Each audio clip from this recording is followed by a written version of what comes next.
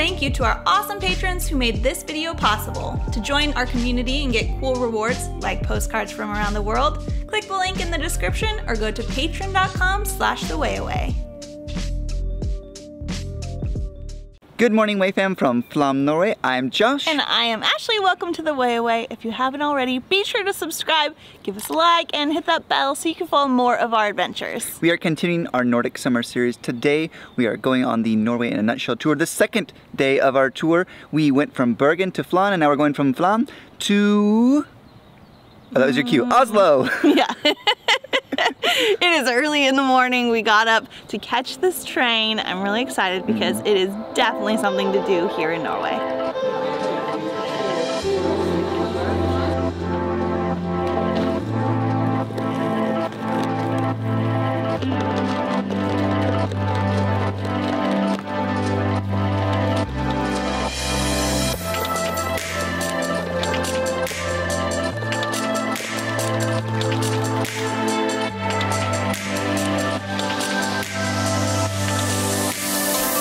So this is the Flamsbana, the so-called Flam train, and it's taking us here from Flam all the way to Myrdal, where I think that's where we're catching our connection, right? Exactly, yeah. And then we'll be on the national train.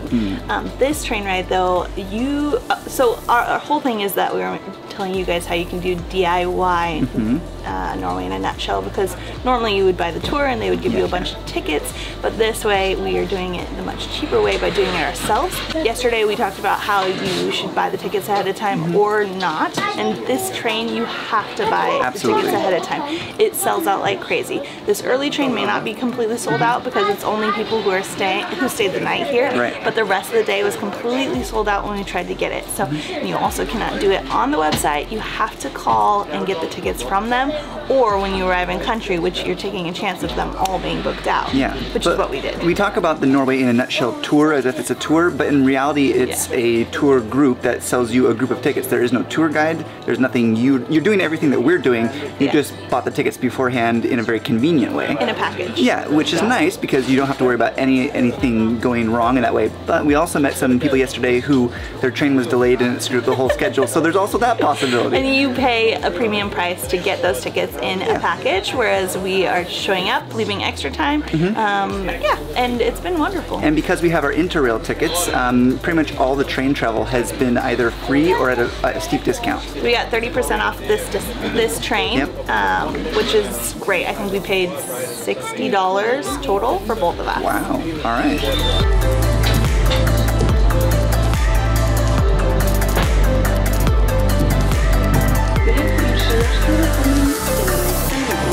The train has taken off unceremoniously, no whistle sadly, but they did have an announcement in both German, Norwegian, and English. That was nice. So we learned a couple things. It's about 20 kilometers long, 60 minutes, and at one point, the highest grade we'll go over is 1 meter up over 18 meters. So pretty steep, but not like super steep. We're supposed to see rivers and mountains and beautiful nature. I'm looking forward to it. Only an hour, but we're gonna soak it all in. And we're starting from about 2 meters above sea level and we'll finish at around 880-ish meters, so almost a kilometer up.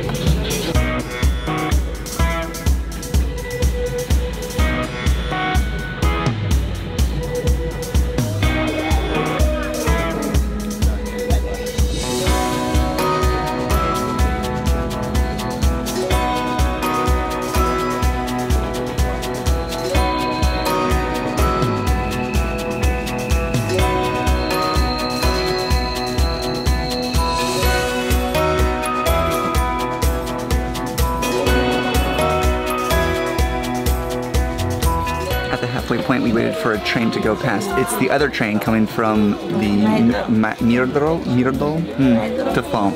So we're actually at the halfway point, and so far it's been really beautiful. We're sitting on the right hand side of the train if you are headed to Myrdal from Flam, and we've seen it's about half and half in terms of views. We've had the first half on this side of the views, and the second half is on that side. Yeah, so by the end we'll let you know which side to sit on.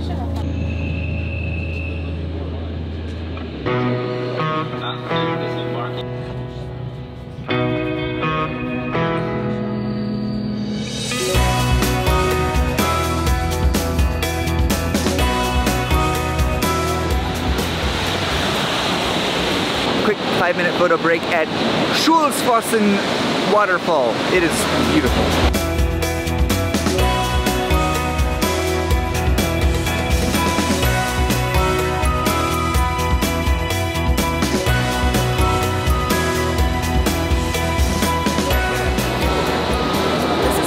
Moments that's like Instagram versus reality. Hold on, there's a girl dancing and singing up there. She went around it. She's getting that Instagram versus reality shot, strange. And then you have the 1,000 people sitting here all clamoring to get a photo. That's so funny. I was just having a peaceful moment this morning by the waterfall. You can go up by there. Look, there's a little ladder right there and some rope. Yeah, I mean, that is definitely not for just, you're not supposed to just do that. Why would they have a ladder? You can crawl over the fence with that ladder. Just because a child is sitting on the ladder that leads to a safety guideline across the rock face does not mean that you can just do it. I would do it. Okay, go ahead. I'll film you. We don't have time. We have 5 minutes. Oh, okay, yeah. I do have to appreciate the artistry, however. It appears that the railway has hired somebody to momentarily like appear and then disappear from behind the ridge to just dance and they're talking about the hudra before, so it's fun. They got someone actually acting out there as a hudra, which is fun. I don't think that's I the case. think that is the case. I don't think she's literally looking at us and dancing.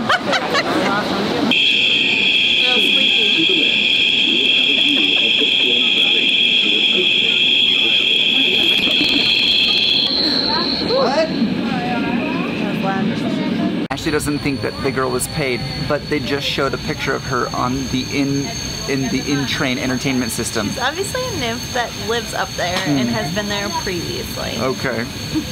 Has anyone else seen this girl on the trip? I find it a strange coincidence that she's there while we're here and also on the entertainment system here. It's a very strange coincidence. It's a strange coincidence. Very, very strange.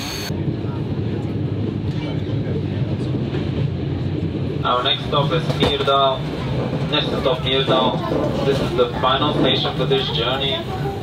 The same train goes back to North in 9:40. Alright, we have arrived to Myrdal, and our connecting train to Oslo is just literally across the track. Alright, final review of the Flam Railway. I give it a solid 8 out of 10.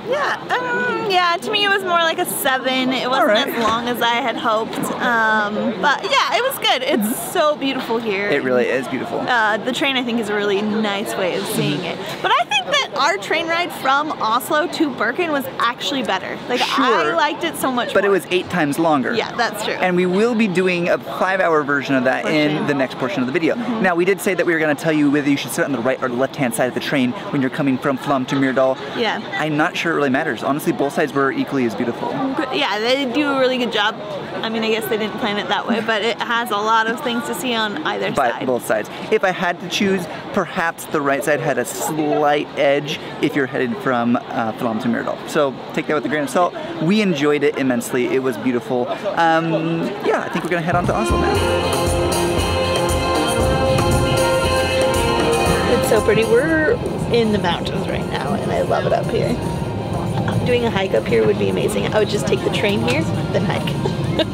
We've begun our train journey from Myrdal to Oslo, and I have to say, this train trip's scenery is more beautiful. Immediately, it is. Way more beautiful. I'm not saying don't go on the Flamsbana, because if you haven't seen any of that, it can be beautiful. Well, alright.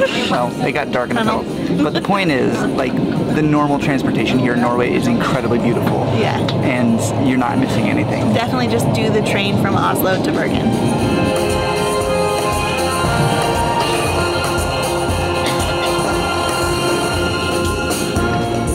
I can't stop getting shots of this. It's just so gorgeous. Yeah. I felt like I needed to show the Flam Railway, but this one I can't help but point the camera at. It's so, so gorgeous.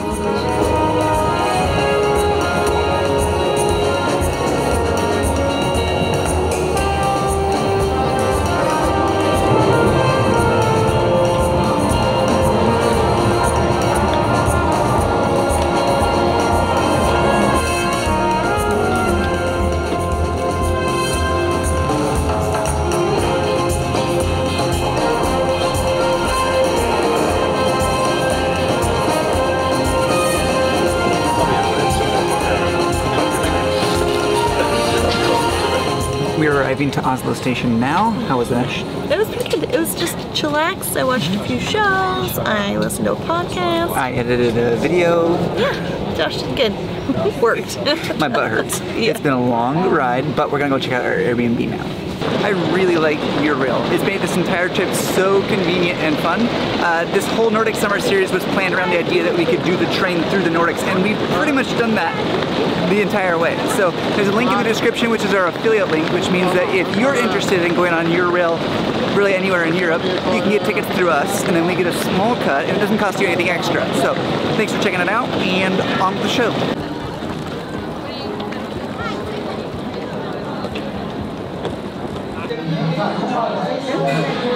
On second thought, we can't go to our Airbnb. Josh spoke too soon.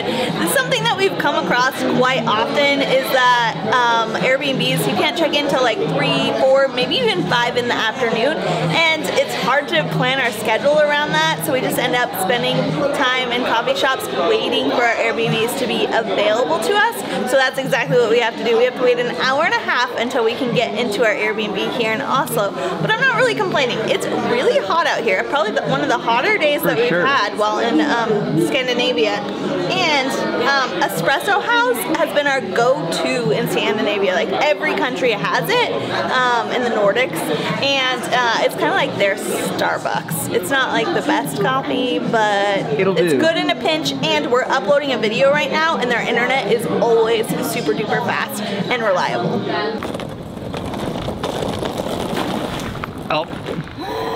We've arrived at our Airbnb and it is gorgeous, so we're gonna take you on a quick tour of this place. Not too long because we've already spent so much time talking. So Ash, lead the way. Yeah, so we spent $422 to stay here for 7 nights. $60 a night. Okay. Actually not that terrible. Not too bad. Like $30 per person. Sure. But not as, you know, like we like to keep it cheap and but we have a whole apartment here in Oslo.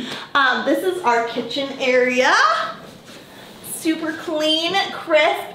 Something about like Nordic countries is that they hide things. Like this little shelf, you would never guess that it's a dishwasher inside. Yep, I love it. And this side, nice, clean, crisp, but you would never guess it's the refrigerator. Love it. This looks the same as all the rest of the stuff. We have a nice desk area where we'll be working this week. So Josh, it's really important for Josh to have a comfortable sitting area for working and editing. So Josh has already set himself up here. Yep. And then a cute little living space right here where we'll be watching a movie. Today is a very hot day, so we will not be setting a fire in here. No, you're good? Yeah, it's too hot outside. And then through here, a little entryway. That's the door to get in, by the way. Yep. And then our bedroom with our bed right here. A nice window where air is coming in at the moment. And then the bathroom is actually connected to the bedroom. So this is the bathroom. I love these tiles. They're super interesting. Kind of like rock, but it's tiled. And then a nice shower here with an, what are these called? The rain ones? Sure, yeah. Like overhead plus a little smaller one. And then a little wood setup with the sink and a washer, which we'll be using. So super comfortable space for us for a whole week. I'm excited to stay here and actually unpack because a week is like a long period of time for us to be in one place.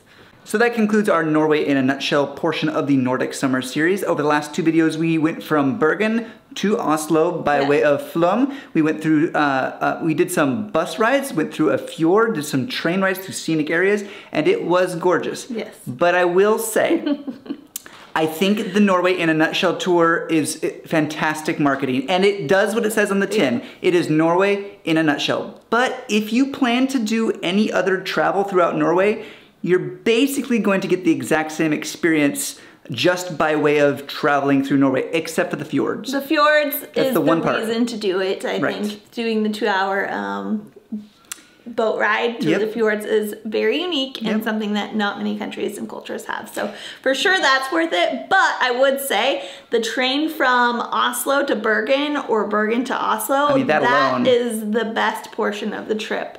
And there are so many little towns that I just wanted to write down and then come back to. No, it's true. I mean, not even to say like the Flamsbana was just so noisy. It was hard. It was hard to like. It was just really noisy. It used to be a steam engine, but then they changed it, and it's fully electric now. Yeah, which but is it's like odd how really noisy. squeaky. Anyways, I don't want to poo-poo it too much because if you've never been to Norway, if you've never experienced this, it is a fantastic way to get Norway in a nutshell over 2 days. Yeah. If you do plan to just visit Bergen already, maybe you don't need to do it. It's totally up to you. It is extra cost for sure. It's not a cheap thing to do, even the way that we did it. But if you do it by yourself, it will definitely be cheaper than how you would do it with the tour company. Yeah. So more from our Nordic summer series to go. We are in the last leg of it with Norway. We're going to spend some time in Oslo first and then meet up with some friends for a road trip through Norway. Yeah. So more to come. Way fam, I hope we encourage you to get out there and travel today. We'll see you in the next video. Goodbye. Bye. A huge shout out to all of our patrons who helped make this video possible. If you want to follow more, go to Instagram at WayAwayMag. Don't forget to subscribe if you haven't already. And don't forget to check out our second channel, Way More, if you want to see way more from us.